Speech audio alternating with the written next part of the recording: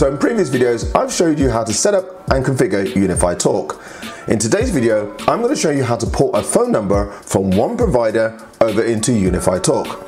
So let's jump on the PC and get started. So before we get started, what is number porting? Well, number port is where you take your phone number from one provider and move it to another.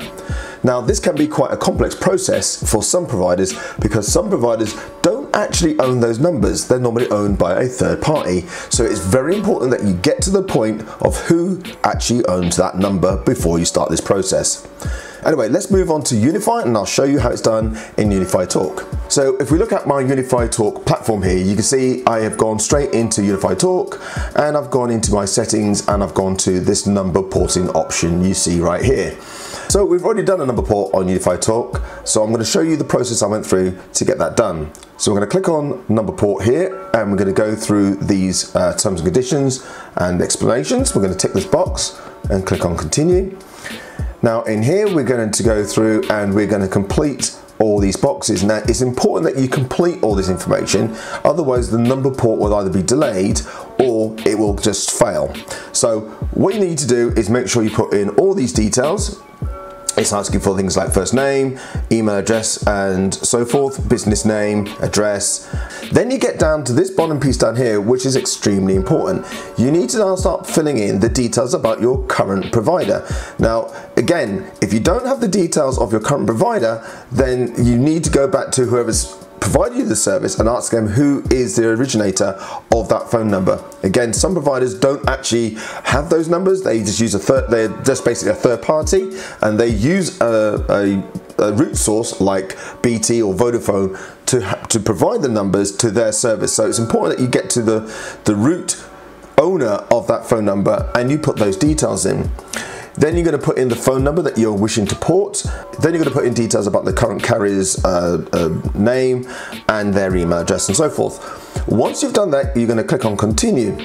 That will send a port request through to Ubiquiti and they will then process the whole thing for you completely seamlessly and keep you up to date all the time. They'll send you emails letting you know how things go on.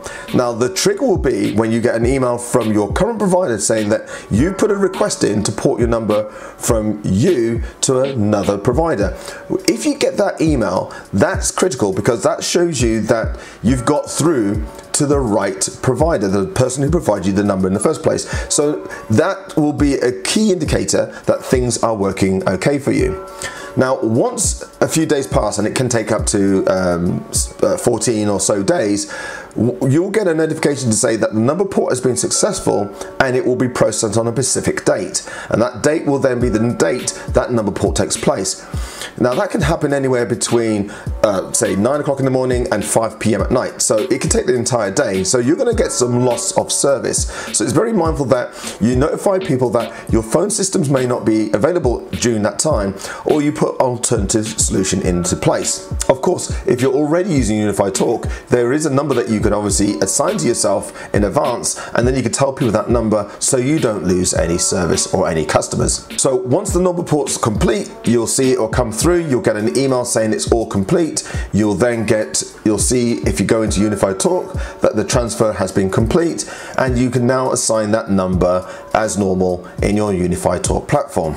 So there you go, that's how you do a number port in Unifi Talk. Hopefully you find that useful. If so, give us a like and subscribe. My name's Rob from RLS Computer Services. I hope you've enjoyed this video and I'll catch you in the next one. Thanks for watching.